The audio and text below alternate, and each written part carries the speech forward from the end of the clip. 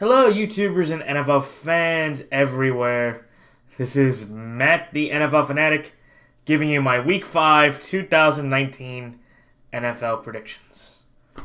Well, for the Fanatic this week, it was a very disappointing week, especially in the straight-up department. For the first time in the few years that I've done against the spread and straight-up picking, I actually ended up with a better against the spread record than I did a straight up record this week so far.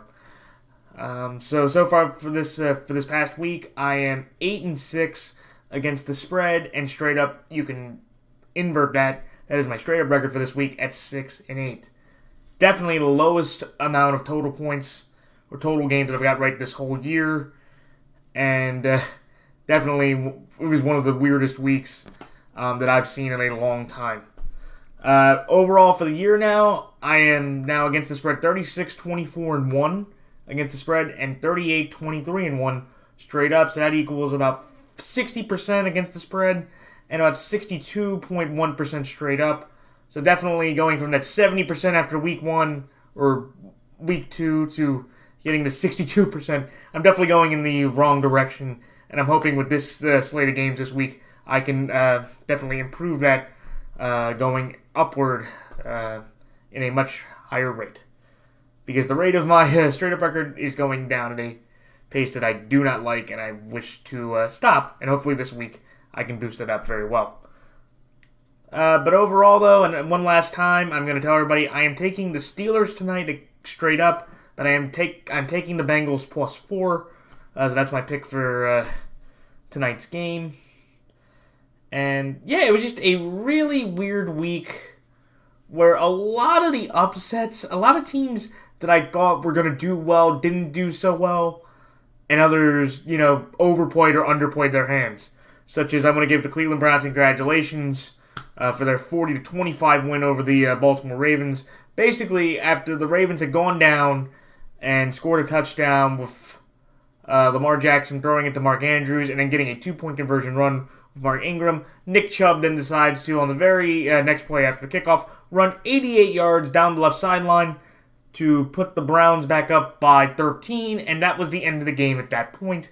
And then Lamar Jackson threw 2 big turnovers. The second one really didn't matter, but it was just an unraveling there. I do want to congratulate the Browns. They are in first place in the AFC North for the first time, probably maybe ever in the division. I don't know, maybe 2002 at some point, but it has to be either 2002 or 2007, the last time the Browns were in first place in the AFC North. When you look at some of the other games, the Atlanta Falcons, I mean, what can you say about the Falcons and Titans? The Falcons have all this talent with Devontae Freeman, Matt Ryan, Julio Jones, Calvin Ridley, Mohamed Sanu, Austin Hooper,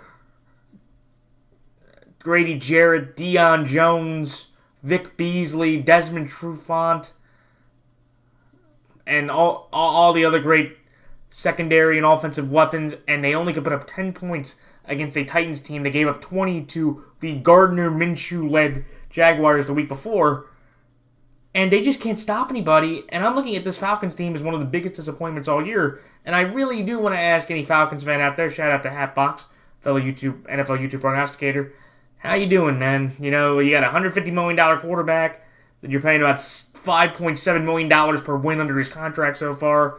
Dan Quinn and his defense really can't stop anybody, and this Falcons team is just way too talented. And also the Titans, again, just like I predicted, would continue to show that every time you bet on the Titans, expect them to fail, and every time you doubt the Titans, they'll play one of their better games. That's what the Titans did on yesterday, so congratulations to them. A few of the other games, Carolina-Houston, I want to congratulate Kyle Allen for being only the third quarterback in NFL history to start 3-0 with 3 straight starts on the road. The other 2 were Patrick Mahomes and Jeff Hofstetler. So I do want to congratulate him for that. But if you're the Texans, how do you give up? How do you lose that game? I mean, the Panthers, offensively, J.J. Watt and the Texans, I think, forced 2 or 3 turnovers themselves. So it wasn't like the Texans just kept turning the ball over. No, the Panthers did too. But it was just, there was also that dumb play where they had DeAndre Hopkins throwing the football. They really couldn't run the ball. Kenny Stills went out with an injury. And it was just a bizarre game that, kudos to Kyle Allen. And again, for all Panthers fans out there, I think Cam Newton, of his injury, let him take as much time as he wants to heal. Because I do not think the Panthers need Cam Newton. And again, in the last 11 games, they're 3-8. They're 3-0 with Kyle Allen. They're 0-8 with Cam Newton. So, as long as this continues to roll, I'm just telling you, Cam Newton may be expendable or should be expendable by the end of this year. And maybe you should let Kyle Allen take over the reins if this keeps going. But we will see. So I thought that was weird. The Rams giving up 55 points to Tampa Bay Buccaneers. A franchise record for them, by the way. And that's the most points the Rams have given up defensively since 1956. And it was just a bizarre game where Jared Goff had 3 picks and a fumble, and it was just awkward. He threw 63 times. He threw for over 400 yards, but every time the Rams tried to make it, a good run of it, the Bucs would just go right back down the field and score quickly. I thought that was a nuts game. And the clown game for me, and I will take all the criticism, was trusting Kirk Cousins in a big-time game against the Bears. And even when Mitchell Trubisky going down, the Bears actually looked better with Chase Daniel. And Kirk Cousins got sacked 5 times. He had 2 or 3 fumbles forced. He only threw for 233 yards. He really couldn't do anything offensively. And when Adam Thielen says, well, one of these days you have to be able to throw the football, that is a pretty glaring and damning incident of criticism from your wide receiver. He's basically saying, well, you have to throw the ball. That was a veiled shot directed at Kirk Cousins. So, you know what? Congratulations to the Bears. I think with Chase Daniel, I think I read something where he's only started 4 games in his career, but he's made a grand total of $34.1 million.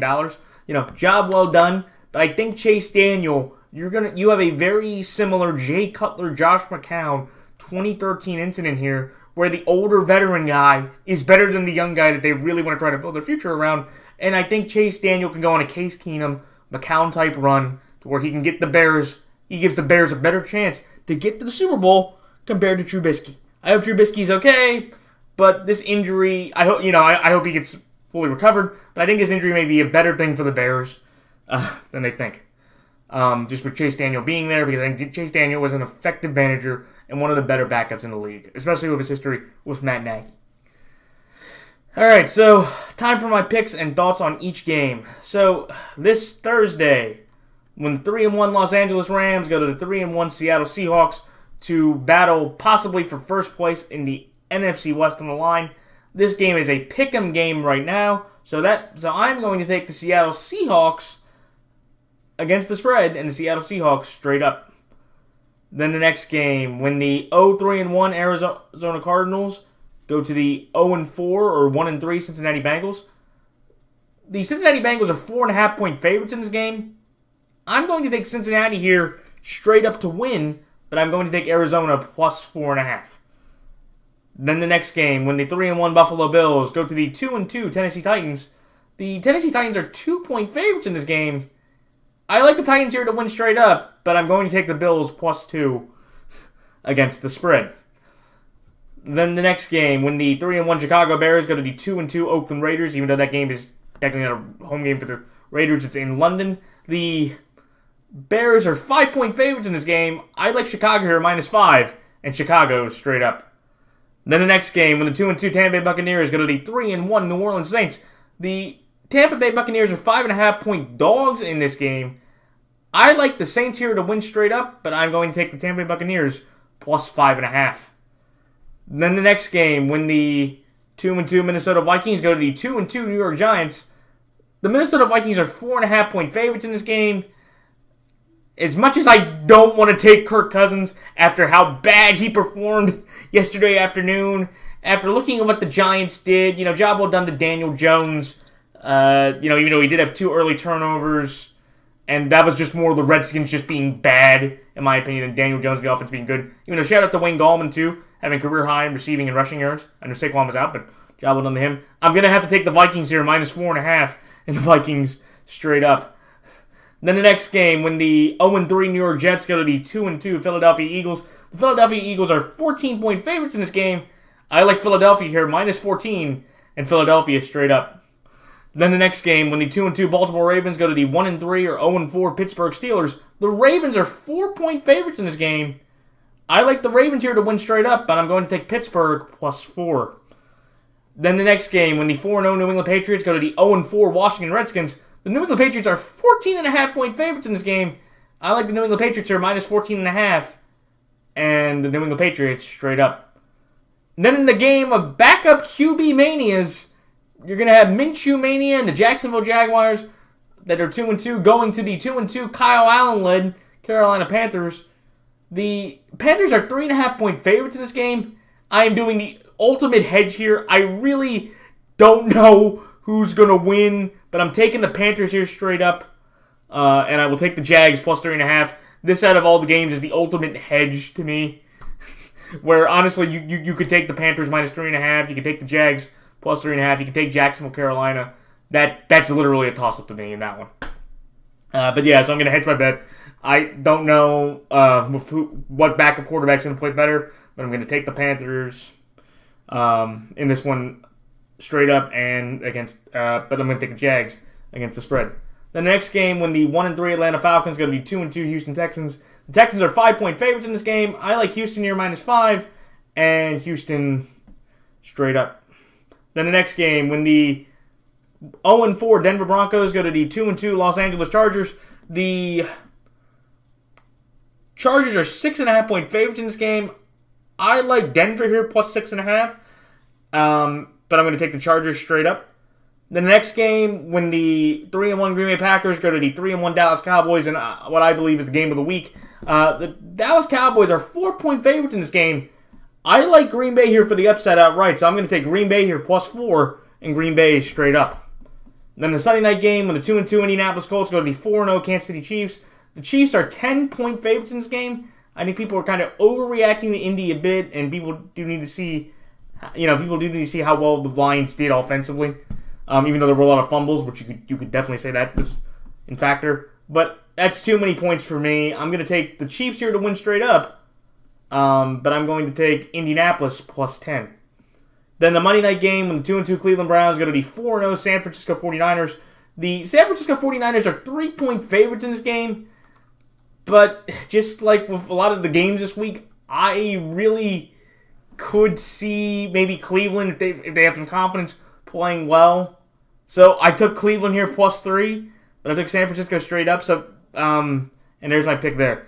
Definitely this week, to me, after everything that I've seen, there are a lot of games between evenly matched teams with a lot of the injuries where you can genuinely say, hey, Tampa could beat New Orleans. The Giants maybe could beat the Vikings. Carolina and Jacksonville, same way. Green Bay and Dallas is that way. And even Cleveland, San Francisco is that way, where you genuinely really, you really can't grasp that much with both teams. But that's why I feel like I had to hedge a lot of my bets, just because of just how close a lot of these games are, in my opinion, just from what I've seen from the first quarter of the year. And one last thing before I go into my explanations, the buys this week are for the Detroit Lions and the Miami Dolphins. And by the way, Miami, congratulations, you've scored now a grand total of 26 points. I think they said you've been outscored 163-26. I do have to give the Dolphins credit for at least, 60-65% of that game against the Chargers.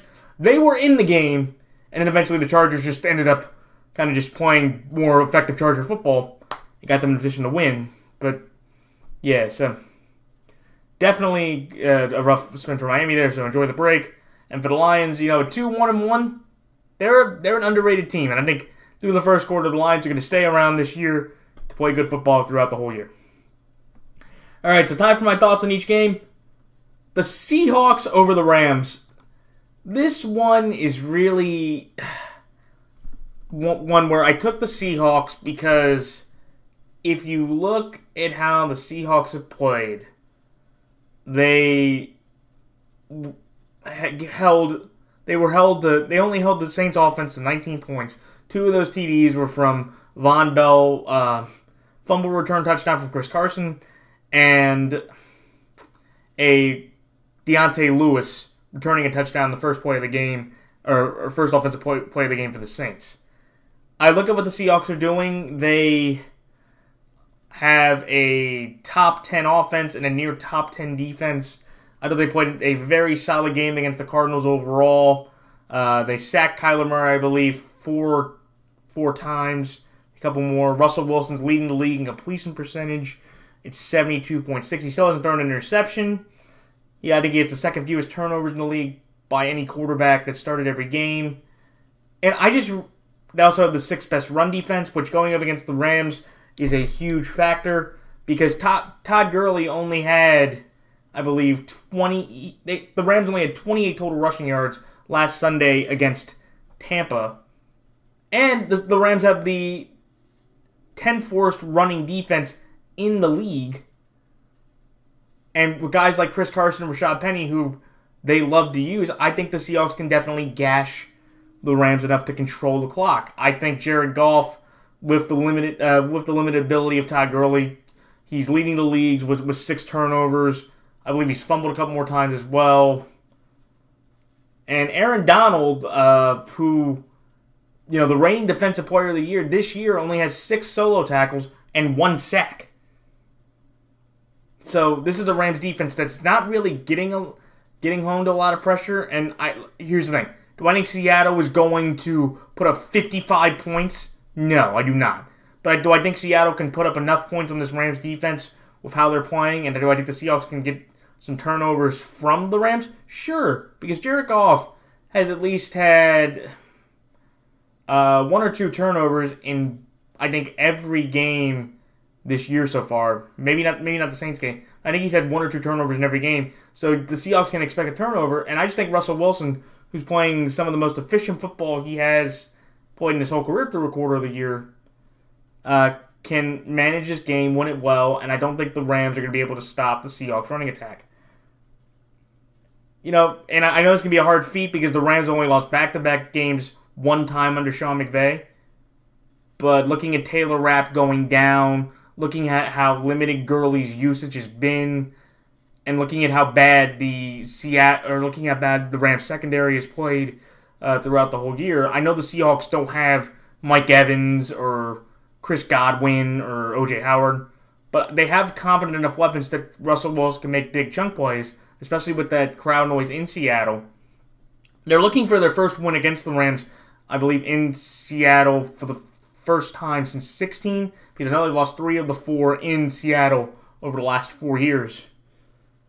But I'm going to take Seattle here because I trust their running game a little better. Their defense is playing okay, and I just don't think Jared Goff, with the weapons he has around him, he's not going to be able to make as many throws. If you take out Cooper Kupp, I don't think he'll be able to generate as much throws, and I think they're going to be one-dimensional through the Seahawks' 6th best run defense, which will be the end of the game for the Hawks.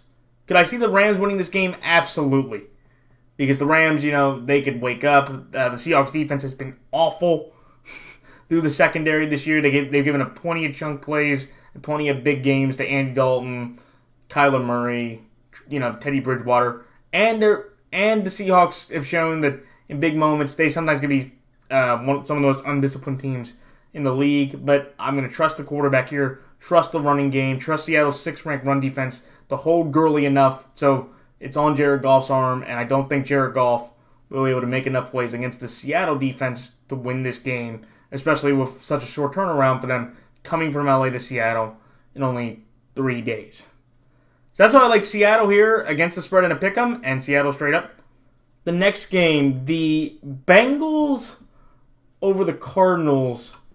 This is one where Kyler has been the most sacked QB in the NFL this year at 20 sacks. Arizona's also given up 27 or more points in 3 of their 4 games. And I do want to say very quickly, though, congratulations to Larry Fitzgerald for becoming the 2nd all-time leader in receptions. Only about 240 away, I think, away from Jerry Rice for number 1 all-time. Congrats to Larry Fitzgerald, a model player, one of the best of all time, and a job well done.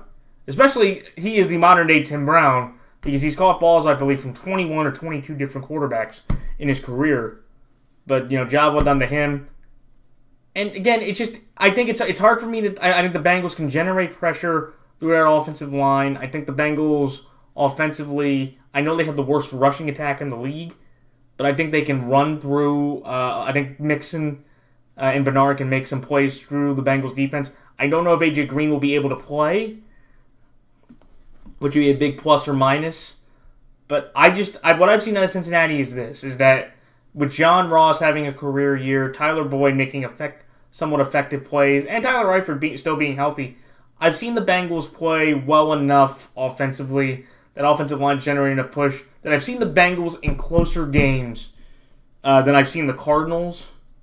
You could say, well, they tied and they almost beat Baltimore, and then they got basically decisively lost against Seattle and Carolina.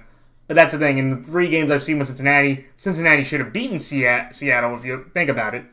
They could have almost beat Baltimore, Cincinnati should have beat Seattle, and they could have beat Buffalo if it wasn't for an Andy Dalton late pick to Tre'Davious White. So I've seen more consistency of closeness compared to the Cardinals in these games.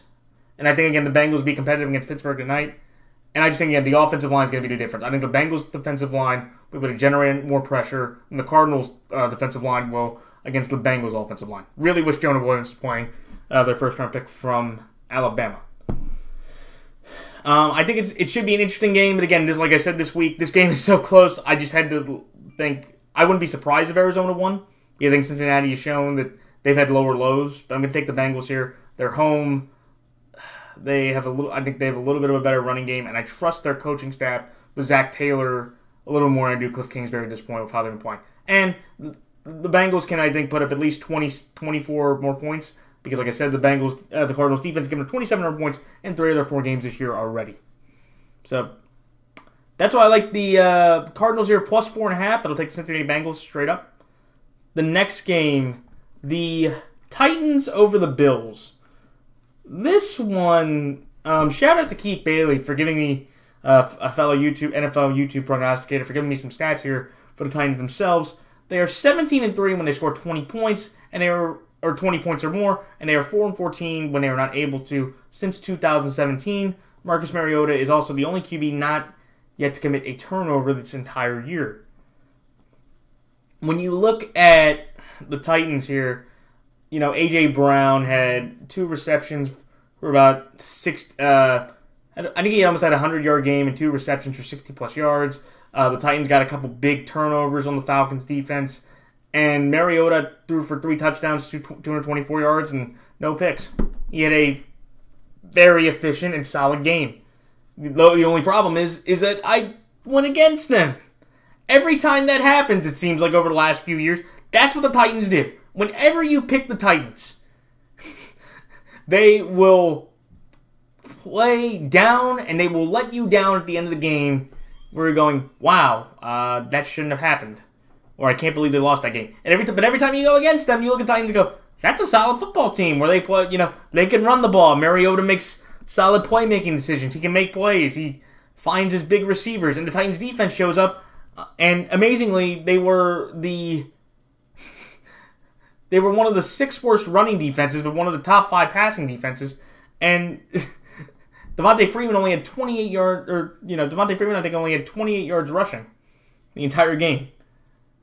So, I'd like the Titans here because the one thing about Buffalo is this. Buffalo, look, sensationally defensively.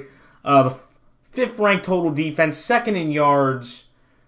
They also have the 4th best rushing offense. I want to give Frank Gore a lot of credit for passing that milestone. He's about 200, about 200 plus yards away from getting 3rd all time, which would be sensational. And if Devin Singletary continues to be out, I definitely think Frank Gore can reach that milestone. But my problem is that the Bills, they suffered 2 significant injuries. One to Tre'Davious White, their best corner, and the second one to Josh Allen, who left the game with a concussion. Matt Barkley, of course, ended up throwing the game-losing interception in New England at the end of the game. And that's why I have to take the Titans, just because I feel like the Titans, they're at home. The Titans are, I believe, 5-1 in their last 6 games against Buffalo at home. They're 6-3 in their last 9 straight up total. And I can't trust Josh Allen's health. And I'm just going to take Mariota with his performance. And if Tre'Davious White can't go, I think that definitely helps A.J. Brown. That helps Corey Davis. That helps Delanie Walker. It helps move up. It helps free up that Titan defense. And I think that Derrick Henry can do an okay job against that Buffalo defensive line, which is very talented. And again, would I be surprised if Buffalo won this game? Not at all, because this is what the Titans do. I remember last year, I think, they played the Patriots last year, blew them out, and then lost the game the next week, 13-12, to Tennessee, which basically reaffirmed everything I know about the Titans. So that's why I took the Bills here +2, because I genuinely am just going to go here and go, well, I'm going to take the Titans to win straight up, but I'll take the Bills just to save myself at least half a win if the Bills pull this out, which, again, I would not be surprised. But with Josh Allen being hurt, with Tre'Davious White being hurt, and just looking at what the Titans have offensively, they're a bit more healthier, and I really trust that pass defense with the limited offensive weapons Buffalo has to win this game against the Matt Barkley-led Bills if it comes down to it. If Josh Allen does play, maybe the Bills do win, but with how he played, having 3 picks, having 16 yards, do I think he'll put up better yards against the Titans? Absolutely, but do I think it'll be enough to win? No, and I'll trust Mariota not making mistakes as the one driving factor if it's Barkley or Allen to win this game. So that's why I like the Titans here. Straight up, but I'll take Buffalo +2. The next game, the Bears over the Raiders. This is one that I call the Khalil Mack thanks John Gruden tour. In the sense that the Bears defense, who did not have Akeem Hicks, who did not have Roquan Smith, who did not have a few of their other defenders through that defensive line. I think they were playing Nick Williams and Roy Robertson Harris for their 2 main starting defensive linemen. They ended up getting 5 sacks on Kirk Cousins, 2 or 3 forced fumbles. They held Dalvin Cook to, I believe, 40 or 50 rushing yards total. And they held Kirk Cousins to throw for 233 total yards by the Vikings offense. And that's just the thing where I looked at Chase Daniel. He played an effective game. But you're going up against the Raider team that got very fortunate with how bad the Colts defense is. The Colts defense... The Raiders got their first interception of the year for a pick 6 that won them the game. And then now you have Derek Carr, who played an effective game. He didn't really make that many. Fabian Monroe and Tyrell Williams caught 2 big touchdowns. And I have to give Tyrell Williams his credit. He is playing like a number 1 receiver for the Raiders. So job well done to him. But I do want to tell Raider fans out there 2 things. Number 1, Khalil Mack is going to be coming for vengeance after what happened what John Gruden did to him. Last 2 years ago by trading him to Chicago. And Derek, you had a great time beating up the Colts defense, which didn't have Darius Leonard, which really isn't that depth of talent in the secondary as much. You're playing a Bears defense that is much more ferocious, much more talented, and has much better secondary play all across the board from Prince, Kyle, Eddie, and Haha.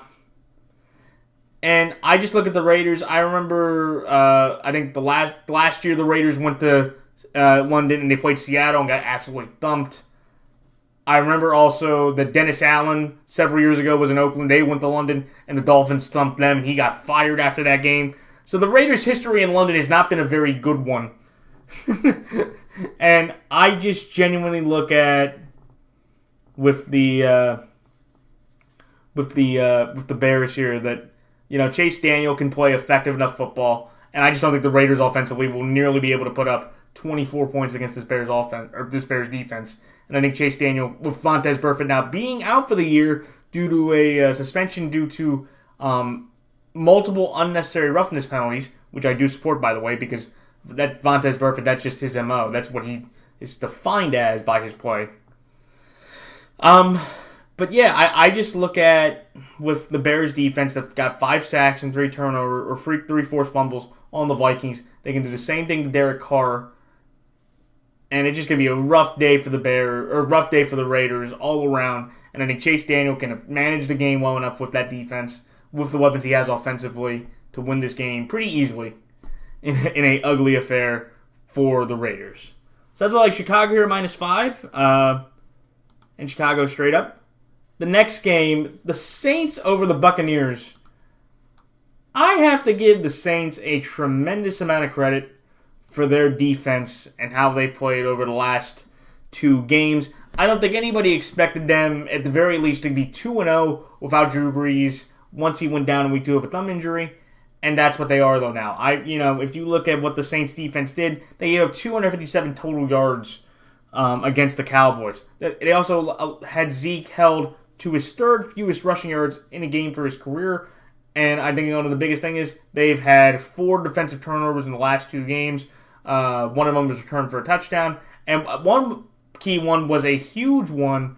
It was only the 7th time in Jason Witten's career that he lost a fumble and could not recover it. So it was just a sensational defensive performance. And I like what Teddy Bridgewater's been doing. 65.3% completion percentage. About 360 to 80 yards, 360 to 280 yards, TD and a pick. And that one was just more of a tip ball. That wasn't his fault. Awuzie ended up catching that one for his 1 pick there. And I was just really impressed, with how the Saints have been playing. And I think the Saints, they played their 2 toughest teams in Dallas and Seattle, the ones with the better quarterbacks. They're now going against the Tampa team that has definitely done a fantastic job the last 2 weeks. Jameis Winston, 7 TDs, 2 picks, 765 yards through the air in the last 2 games. He put up 55 points, which becomes a franchise high for the Buccaneers themselves. And I think, this is the Tampa offense and a Tampa team that if you look at a 500 team, they're running the ball a lot better. They are... Mike Evans is having a career year. Shaq Barrett, a cast-off from Denver, is only the 4th player in NFL history since sacks have been recorded to have 9 sacks through 4 games. And he got the game-winning sack turnover that Sue returned for a touchdown to win the game yesterday. So, and this Tampa team is just 1 Matt Gay kick and 2 Winston pick sixes from possibly being 4-0 and one of the best teams in the NFC. And I know that, also last year in week 1 when Ryan Fitzpatrick went to the Superdome, that wasn't a lot of fun, and he ended up beating Drew Brees in his shootout 48-40. So Jameis Winston, and the Bucs have at least recent history of just last year of being able to go into that Superdome and surprise people with a victory. The only reason why I'm not going with the Bucs in this game is just because that defense is way too talented to I think give up that many points. The Bucs, Mike Evans dealt with a hand injury. I know he came back in the game, but you also have Rashad Perryman, who had a hamstring injury, and he'll be out. And I'm going to trust this Saints team to be able to effectively do the same type of things. I think they'll be able to run the ball. I think Teddy Bridgewater can manage games. And even though Winston may throw all over the field, which I don't think he'll be able to, I just think Teddy Bridgewater will make more efficient and smart managing plays versus Breeze and versus the Bucs and Winston. I think James has had a mixed bag in his career, and up to this year, I think he was 4-12 in the game since that whole V for Victory incident, which was in the Superdome. So James has had a rough time, and even though he's had a couple good games now, but I'm going to take the Saints here. A better defense, home field advantage. Teddy will make more effective plays, and Winston leads the league, by the way, with 3 pick sixes for the year. So I think the Saints, they'll get a turnover, and I think they'll capitalize on it. And if it has to come down to a kicking game, I'll trust Will Lutz over Matt Gay. But kudos to Matt Gay, though, for making a 50-yard field goal to get the Bucs within 11 at one point in the game. But like I said, I'm taking Tampa here. This game is so close because I think Tampa is a solid 500 team, and they could definitely surprise the Saints. And with how the Saints are doing, I don't know if offensively they'll have to deal with a much bigger problem, Tampa offensively, versus Dallas and Seattle they have over the last 2 weeks. So that's why I like New Orleans here to win straight up, but I will take Tampa Bay plus 5.5. The next game, the Vikings over the Giants. This is one where, again, Kirk Cousins got sacked 5 times. He fumbled 3 times. The Vikings, they just didn't look that good at all. Now Kirk Cousins is 0-3 against the Bears. He's 3-5 against the Giants all time. But the only reason why I'm taking the Vikings is because I looked at that Giants game, and kudos to Daniel Jones for winning back-to-back games. I think that's the first, the nice job for him for getting, some confidence there. He threw 2 picks early, but after that he played an okay game. I thought Evan Ingram had a solid game. He's going to get Golden Tate back this week, which would be a big thing. And it's the first time the Giants' defense has forced 4 turnovers since Week 6 of 2015. But I just look at the Giants and say this, kudos for them for winning and to get a back-to-back game winning streak. For I think only for the first time since like late 2018, which I don't think anybody expected. But that was just really how bad the Redskins were. Dwayne Haskins went 9 of 17 for 107 yards and 3 picks. One of them returned for a touchdown.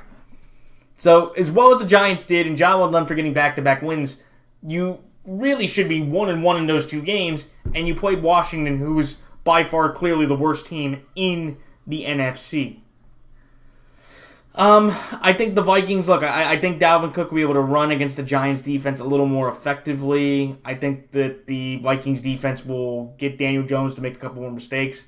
And I don't think the Giants offensive line will be nearly as effective as the Bears offensive line in protecting Daniel Jones from harassment from Everson Griffin, Danielle Hunter, Shamar Stevens, Linval Joseph, Everson Griffin, and all those guys in the Vikings defense. And I think with the secondary, with Harrison Smith, with Anthony Harris, with Xavier Rhodes, I think they'll be able to hold down the Giants offense enough that it's going to be a hard struggle. And I'll take Kirk Cousins in this game over Daniel Jones just because I think the Vikings just have a much better defense. I think they'll be able to run the ball better against the Giants defensive line. And I don't think Kirk Cousins will be as ineffective in a game against a much more inferior team. I could be wrong, though. It's Kirk Cousins. It's Daniel Jones. Maybe this hype is real. Maybe this confidence can build up against the Viking team that got absolutely shredded. Again, I'll say again, it's bad when your own wide receiver says, well, eventually you're going to need to throw. And when you mention that your quarterback, that's never a good thing. So that's why I like the Minnesota Vikings here, minus 4.5, and the Minnesota Vikings straight up. The next game, the Eagles over the Jets. This is one where Jordan Howard, who had 97 rushing yards and 3 total touchdowns, had the best game of his season. Carson Wentz was, I believe, 15 of 27 for 160 yards, 3 TDs, no picks. A very efficient game by him. And I want to give them credit for becoming the first team in 60 games to beat an Aaron Rodgers-led home team when he was up by 10 points. Or I guess an Aaron Rodgers-led Packer team that was up by 10 points was 59-0 entering the game. And the Eagles were the first team to lose, to give the Packers a loss. And a little fun, or a much more similar statistic. The Eagles are also the first team, I believe, in 80 games to the Patriots for the same thing for Tom Brady in that same regard. It was the 2015 game with Sam Bradford beating the Packers 35-28, and this one they won the game 34-27. And the reason why I'm taking the Eagles here is that, look, I know their secondary, is horribly mangled through injuries. Avonte Maddox has another neck injury. Ronald Darby's out of a hamstring injury. Jalen Mills is out for the year. You have a lot of injuries down that secondary. Sidney Jones went out of the game against Green Bay. So that secondary is mangled. But you are playing the Jets, who are I believe, the second worst team in the AFC. Maybe the worst team in the AFC when it all comes down to it, just with how ineffective they've been. The only bright spot they've had is Le'Veon. But that's the one thing, though, with the Eagles, though, is that even though, Sam Darnold maybe would have a throwing party, on the Eagles secondary, they are not going to be able to run the ball as effectively. The Eagles have one of the better run defenses in the league.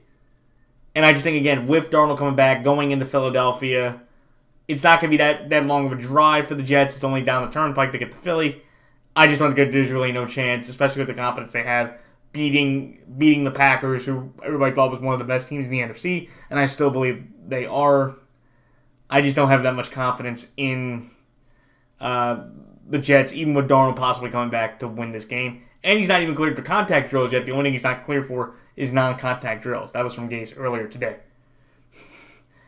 Could the game be interesting? Sure. If Darnold could play, if the Jets, defense can get their starters back and then get the pressure on once, sure, the game could be somewhat interesting, but I don't think that's going to happen, I think it's going to be another Luke Falk game, and that just pretty much tells you the end of it there. In the two games that Darnold did not play in, the Jets have given up 23 to the Browns, and they've given up 30 to the Patriots. I think the Eagles can put up definitely a good 27 or more, and that'll be way too much for Darnold to try to overcome. So that's why I like the Eagles here, minus 14, and the Eagles straight up. The next game, the Ravens over the Steelers. For the first time in the John Harbaugh era, the Ravens gave up 500 yards of total offense in back-to-back games, which is stunning, and I did not know that. Lamar Jackson had his most consecutive pass attempt streak broken without a pick. Streak snapped at about 279 passes. And you look at what happened with the Ravens. They allowed over 180 yards to Nick Chubb. They, offensively, besides Mark Andrews, nobody else really could make that many big plays. And I just was very disappointed in how our defense played. And also how many missed tackles we had with Jarvis Landry, And if Ravens fans want to brag, well, we held Odell Beckham to 2 catches for 20 yards. That didn't matter. We still lost by 15 points. But the reason why I'm taking the Ravens is just because of how bad the Steelers' offense is. I don't know how they're going to do against the Bengals tonight. I think that they should be able to do enough because Mike Tomlin, his career against the Bengals, is 20-5 all time against them. And I believe he's undefeated with them without having Big Ben there. Because I remember definitely there was one game, or even by Andy Dalton there, he was still able to beat up the A.J. McCarrons and other quarterbacks out there. But I'm taking the Ravens here just because I feel like the Pittsburgh offense, I think our secondary can do enough to shut down Juju. That's all we need to double team is Juju because they really have nobody else offensively to worry about. I think James Conner, who has been banged up and it hasn't been 100%, he won't be able to run as much through the Baltimore defensive line because I think he's not nearly as good as Chubb. Yeah, he's not nearly as good as Chubb. And I just think, again, the Ravens, I think Lamar, we do have the number one offense in the league still. We did put up 25 points. I think we could put up 20 to 28 points on the Steeler defense. I think that should be enough to win the game against Steeler defense that has been incredibly bad over the last couple weeks. But the reason why I'm taking the Steelers +4, here is a very interesting stat that everybody needs to realize. 11 of the last 21 games between the Ravens and Steelers have been decided by 4 points or less. So this is a 4-point spread when it came out. So I took Pittsburgh +4 because with this division rivalry, you can throw records out the window. These are two teams that know each other incredibly well. They're battle tested. They've had plenty of close games, too many close games to count over the years. So that's why I took the Steelers +4. I would not be surprised if Pittsburgh could make it a game, or even if they won, with how bad our defense is playing over the last couple weeks. I think it will be a fun game because Ravens-Steeler games are always fun. I'm taking the Ravens here, a little bit more talented. Lamar should have a bounce-back game, and I think the Ravens are going to get back to their identity. We have the number one running game in the NFL, and I think we'll control the clock. We'll not get Mason Rudolph the ball, and we'll win this game to get our second straight win in Pittsburgh. And I don't remember the last time that's happened for us, or since or second straight win in Pittsburgh. I think, and somebody can maybe look it up. When was the last time the Ravens won back-to-back games at Pittsburgh in the Ravens-Steelers series? So that's why I like Baltimore here straight up, but I'll take Pittsburgh +4. The next game, the Patriots over the Redskins. This one, New England's the number one defense in 6 categories. The Pats defense has had multiple picks in 3, or Devin McCourty's had an interception in 4 games. They've had multiple picks in 2 of, or I believe in 3 of the 4 games. This is the best defense in the National Football League, bar none. Definitely the best secondary in the league. If you want to say Bears, sure.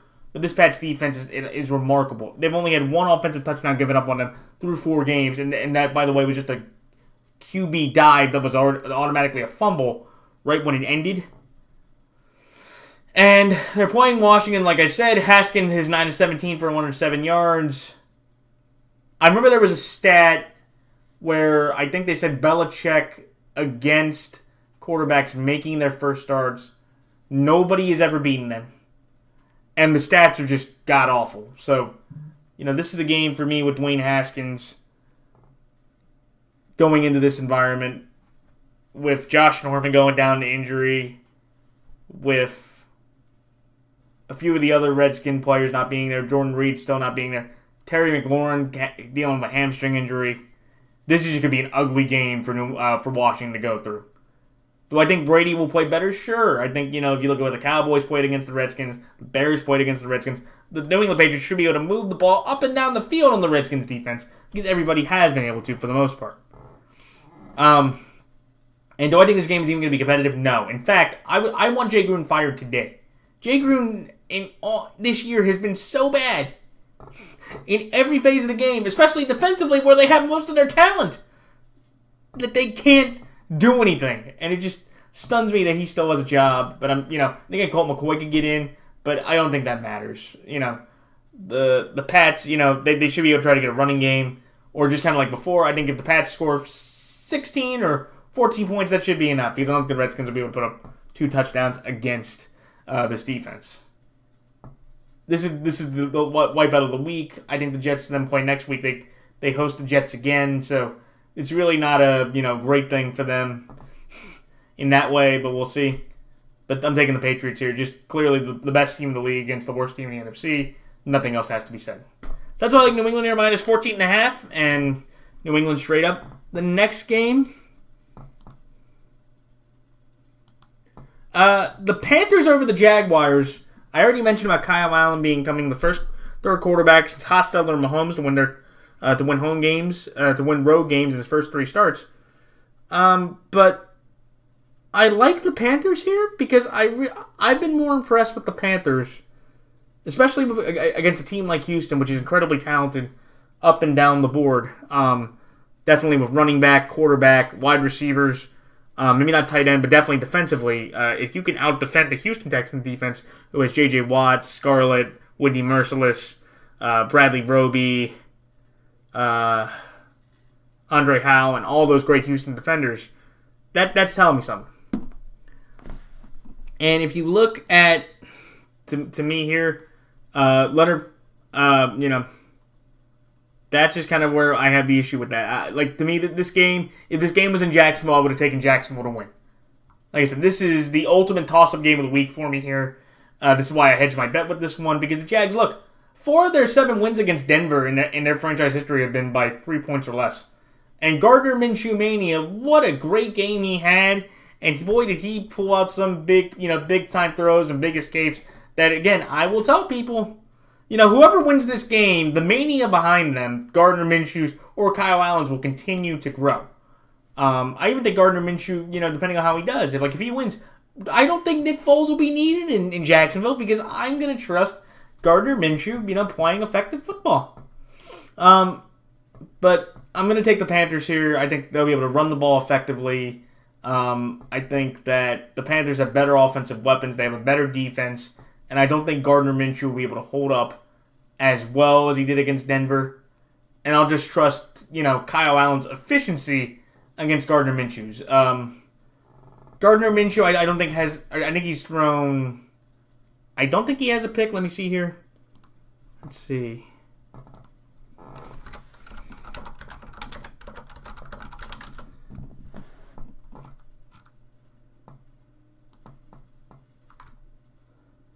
Oh, no. He does have a pick. He does have a pick. And he does have 3 fumbles. I don't think Kyle Allen only has fumbles. So Kyle Allen has committed less turnovers, which I think is a big plus for the Panthers there.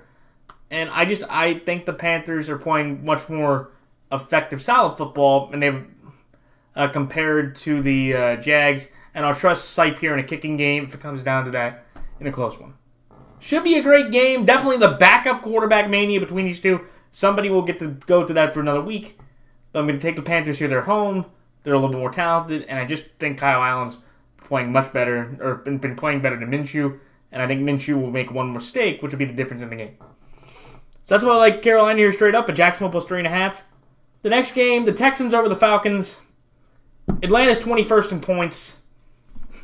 Atlanta is 21st in points. Matt Ryan has second most picks, I think, in the league, or he might be second most or tied with picks. The Falcons' defense just really hasn't done anything. And even though the Texans' offensive line is awful, and Deshaun Watson got hit about a dozen times yesterday, I think the Houston Texan offense will be able to move the ball much more effectively against this Falcons defense compared to the Titans defense, which showed up to play. Could the game be interesting? Sure. I think Atlanta's defensive line, they got talent too. Basically, to me, I think this game's in Houston, and I'll trust the home field advantage there in that game. And I don't trust Atlanta's defense. That back end has been so awful that DeAndre Hopkins, Kenny Stills, if he can be healthy, and any receiver, Kiki Kuti, and all those other receivers, they can have a field day on them, and they will be able to move the ball. And I don't think with Houston's defense of how effective they were against Carolina, they can do the same thing against Atlanta and win this game in a gritty, tough, physical way. Or I just think, again, or if it has to come to a shootout, I think Deshaun Watson outshoots Matt Ryan in a game where it's close. Or, I'll trust Deshaun in his offense compared to Matt Ryan in his, just with how well they've been playing through the first quarter of the year. So that's why I like Houston here -5 and Houston straight up. The next game, the Chargers over the Broncos. This is one where the Chargers, they played more effective football. They have won games. And I look at the Chargers and go, they were in a dogfight with Miami through 60-65% of that game, but they ended up winning that game by 20 points.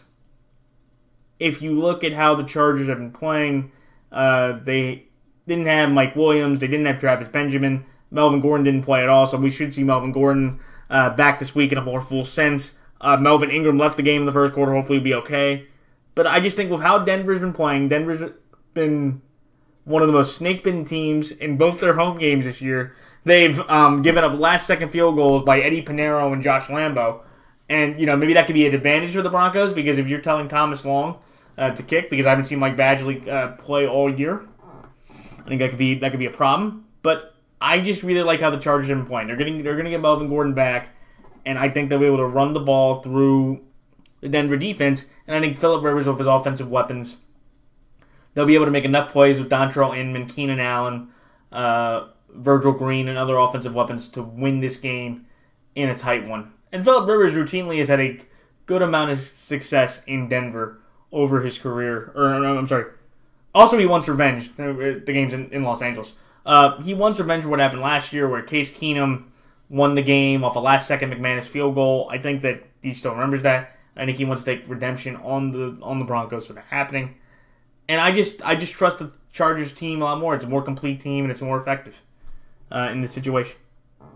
So, but I'm going to take Denver plus 6.5 just because of the Chargers' raft of injuries on the offensive and defensive sides of the ball. Denver can definitely keep it close. They can hang on, and they should be able to make it within a score game.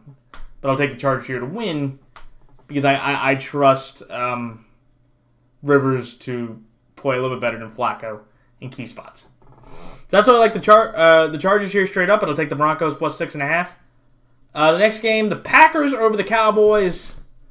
Dallas is now 69-4 in games where they didn't give up a touchdown. And for Dallas, this is only the third time in their franchise history that they lost a game where they did not give up a touchdown, but they scored a touchdown. The other two incidents were Week 4 and Week 7 of the 2002 NFL season.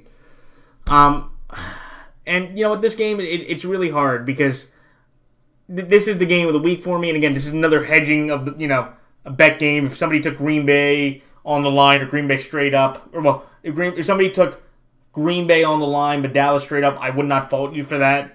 I think honestly either team could win this game and it wouldn't be surprising. The biggest weakness for Green Bay obviously is their running defense, one of the worst in the league. They let Dalvin Cook almost run for 200. Miles Sanders and Howard ran for about another 170, and Phillip Lindsay had about 120, 130 yards in 3 of their 4 games. And with Dallas, Amari Cooper got shut down. Dak Prescott really had one of his most ineffective game. I already told you about the Zeke stats. But I'm taking the Packers here just because they have the better quarterback. In the games between Rodgers and Prescott, I believe Rodgers has won 2 of the 3. He's 2-1 against Prescott. Or 1-1, and in 17 they didn't play him. In 18, no. So they split the last 2 games in this series, and I trust Rodgers enough in this to win. Also, Tyron Smith going down is huge, especially against the Smith brothers and their Green Bay pass rush, which is much more improved. And with Michael Gallup maybe probably being out again and Amari Cooper battling with an injury, I don't think the Dallas offense will be nearly as effective through the air. And unless Zeke has a monster game, which he could, I just don't see Dak making less plays than Rodgers. And that was the big thing for me why I took the Packers to win this game. I'm going to trust Aaron Rodgers here to make a few more throws compared to Dak Prescott. So that's why I like Green Bay here +4 and Green Bay straight up. Then the final 2 games, the Chiefs over the Colts. This is one where for Mahomes, or for the Chiefs, this is, I believe, their 3rd or 4th straight year with a 4-0 start. They have been fantastic. The 4th time Mahomes has not scored a touchdown, and he's won all those games. And the Chiefs have had 25 straight games of 24 or more points, and that is remarkable knowing that Patrick Mahomes put up 30-plus points and he didn't even throw a touchdown. And ironically, one of those games that he won last year was against his Indianapolis team where they put up 31 points. I'm going to take the Chiefs here because, I trust that offense. And after seeing how bad how many points the Colts gave up to the Raiders, the Chiefs can do that and then some. So if they play like that, the Chiefs can put up probably 40 or 50 points on the Colts to win this game. I thought they really couldn't run the ball that well. They missed T.Y. Hilton. The other receivers really couldn't get open. And if Derek Carr can shred your defense with Tyrell Williams, with Miko Hardman, Sammy Watkins, Demarcus Robinson, Kelsey, the Chiefs can definitely do that. And Mahomes only lost 1 home game his entire career, or he's 7-1 at home, in his career.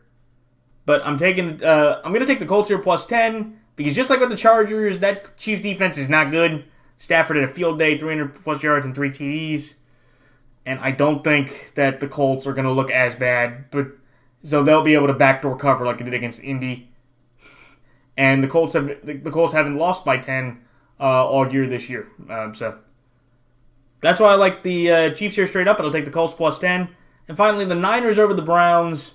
The Niners are looking for their first 4-0 start since 1990 when they lost the NFC Championship game. And here was the biggest stat why I took them.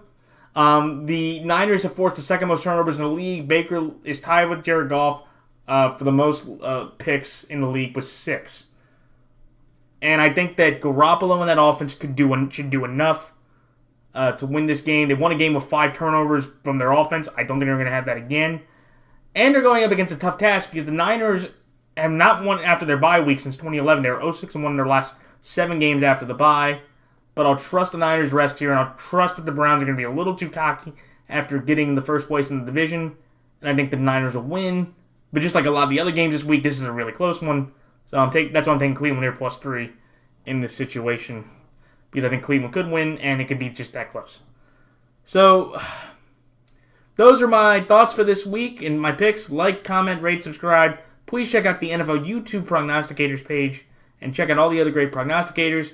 And until next week, this is Matt the Alpha Fanatic signing off. Until next time, so long.